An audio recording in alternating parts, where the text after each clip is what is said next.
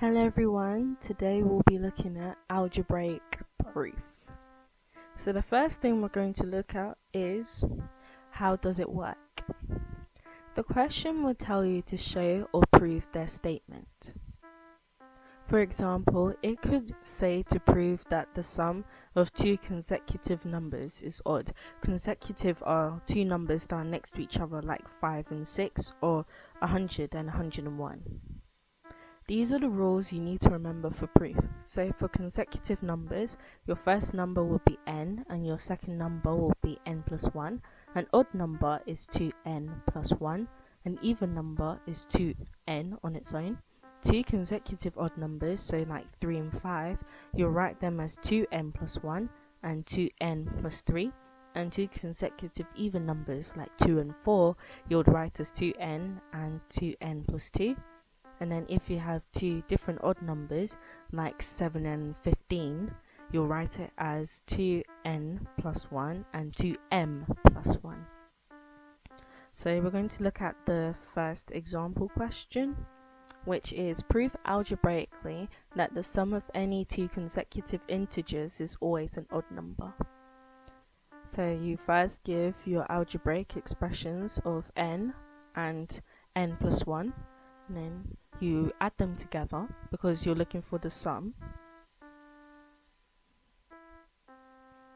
So n plus n plus 1 is 2n plus 1, and then with proof you always have to give an explanation, which is the sum of two consecutive integers is always odd because even plus 1 is odd. Now we're going to look at an exam question. Prove that 3n plus 1 squared minus 3n minus 1 squared is always a multiple of 12 for all of the positive integer values of n. So, first you expand the brackets, so you have 3n plus 1 bracket 3n plus 1 minus 3n minus 1 bracket 3n minus 1. Then you expand the brackets and you change the sign of the second square bracket. I'll show you how it works. So first you expand them. So the first two brackets were expanded to 9n squared plus 6n plus 1. You put that into a square bracket and you put minus. In another square bracket, 9n squared minus 6n plus 1.